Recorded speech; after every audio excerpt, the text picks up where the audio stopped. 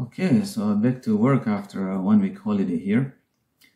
So we don't always measure stairwells in bits and pieces. We made this 3D SketchUp just to demonstrate detailed takeoffs.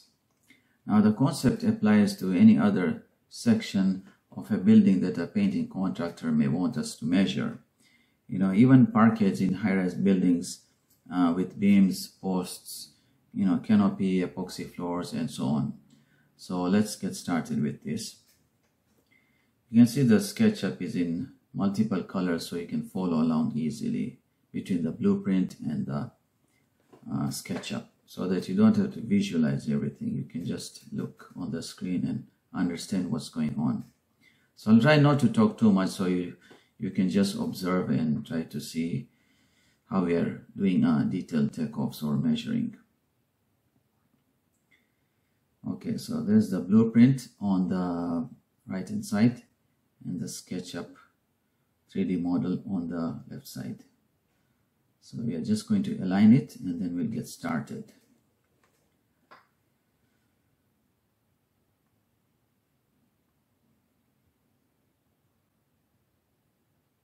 Okay, so these are all the sections here with the details, the steel channel and then the deck over here, the guardrails, handrails, etc.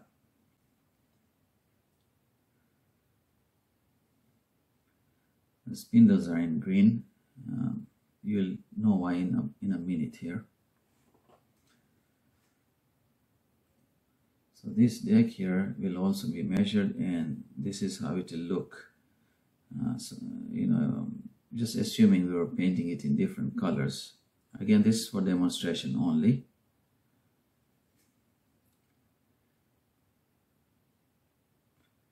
Okay, so what we'll do is I think we'll start measuring the stringers first. So let's start doing that.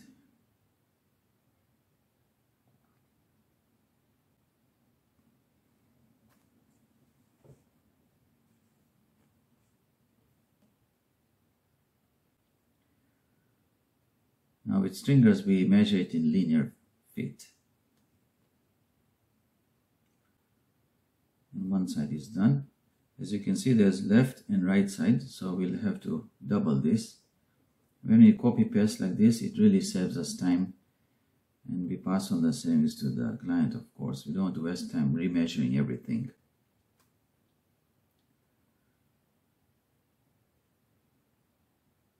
So the blue lines are the blue stringers on the left.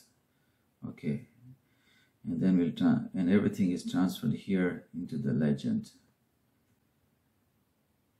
And there's your deck over there with the joists in brown and green, which is over here on the right hand side, and it's in the legend. This blue box is called the legend, where all the measurements are transferred automatically. And we have to measure the underside here also. That's done, 33.8 square feet. And then you have to measure the tread and riser. So each tread is 3.5 square feet. And we can just multiply it by the number of steps. Again, this is very time saving. You don't need to remeasure everything. I'm sure that you know that because it's very logical. And then transfer everything onto the spreadsheet over here. So you can see we have already transferred everything here because I don't want to make a long video. All these sections of the staircase, make it bigger here so you can see, are broken down over here. They are all transferred here in linear feet, number, and square feet. Now treads and risers, we like to count them. That's why it's in numbers. But some people need square feet, so we can change the formula here and convert it into square feet. If a painting contractor wants to price it square feet wise, it will be 20 times 7.5. But most painting contractors like to price stairs or treads by per piece. So we'll change it to numbers or units, 20 units.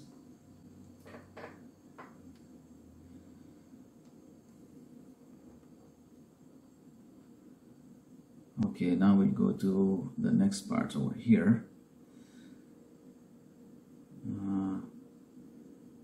Okay, so now we'll do some guardrails and posts and balusters, or pickets as I like to call them, which are in green. We don't need to measure everything individually, so we'll use a formula, and I'll show you on the screen how we are doing that.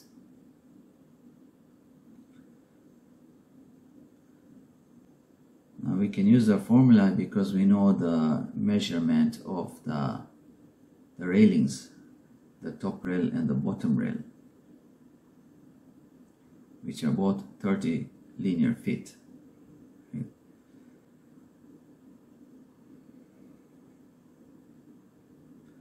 So I've cut the video right down to the spreadsheet, but you'll still be able to see the formulas.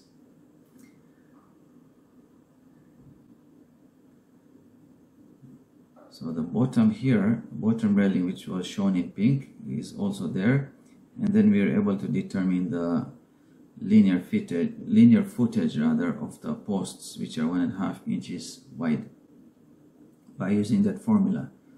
Now you don't need to worry too much about the formula because we take care of it. I'm just demonstrating how we do the takeoffs and how we do the spreadsheet. So the pickets are also measured using a formula and a technique. You see the length between each picket is 3.25 inches, which we incorporate into the formula, and then we put it in the quantity box. There it is, 3.25 inches, and that gives you the linear footage, and then everything is done. So the painting contractor will just put in his rate. It should be $4, $3.70, or whatever your rate is. You just put it there, and then the totals are calculated automatically in Excel.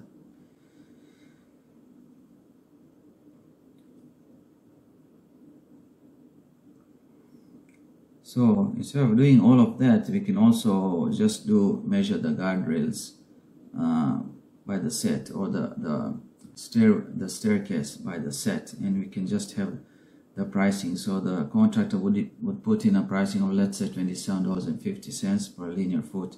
We know that the top rail is 30 linear feet, so each section is $27.50, and that gives you the same cost of $825. So just take a look here, just follow my cursor along and see what's going on. There's your 27 and there's your $825. So that's pretty much it. That's how we measure details of a drawing. Now we don't always do staircases like this. Like I said, it's just a demonstration to show you various parts that can be measured, and that's about it. So we'll see you in our next video. If you have any questions, you can just email me from my website. I don't check the YouTube comments much because I simply don't have time for that, but you can always email me. And thank you for watching this video.